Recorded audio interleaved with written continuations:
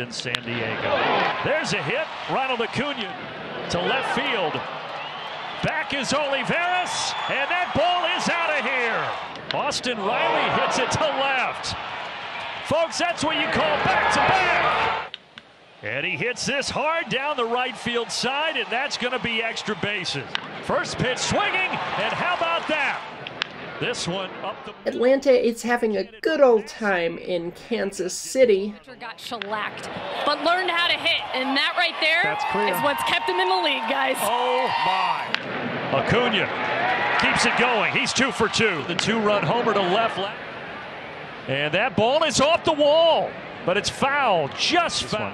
Did it hit off the foul? It's fair. A fair ball. That's a fair ball. They are down to 5 on the clock, whether they want to challenge or not. And they will. Almost just juts directly out. But that's a fair baseball. It's definitive as far as I can see.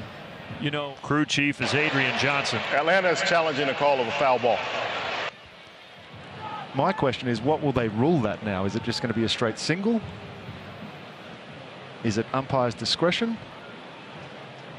Do we get to choose? You get to choose, okay. Yes. That I look like it got some yellow tape. Right in the middle of it. Like he gave up on it a little bit too soon.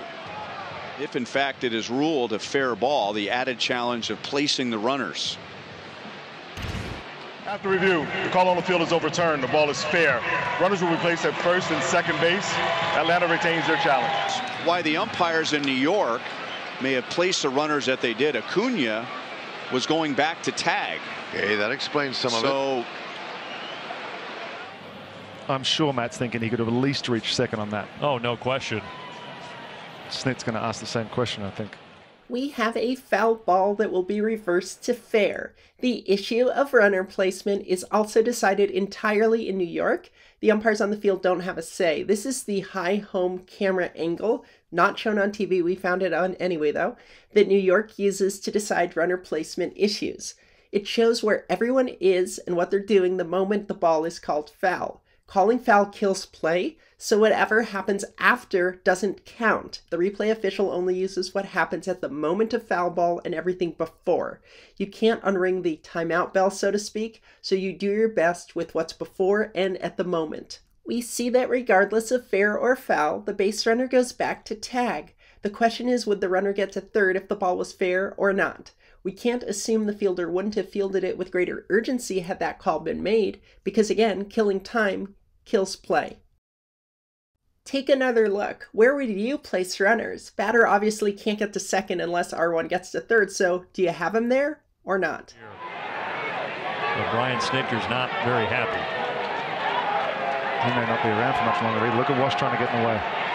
He's saying, this is one of my fastest guys. Are you telling me he only was going to get one base on that? Wow. He's got an argument. Now, by rule, Brian Snitker should be ejected right now, and he just was. Yes. He just got tossed. First time this year, Brian Snitker has been ejected from a ball game. Here he goes. Yep, get your money's worth. And what Brian Snitker is probably doing is saying, look, I know it's not your call, but I can't argue with the guy in New York, so you're going to have to take it. Right. And I don't know if it was worth getting thrown out in the second inning with his team up 5-1. He's got an argument.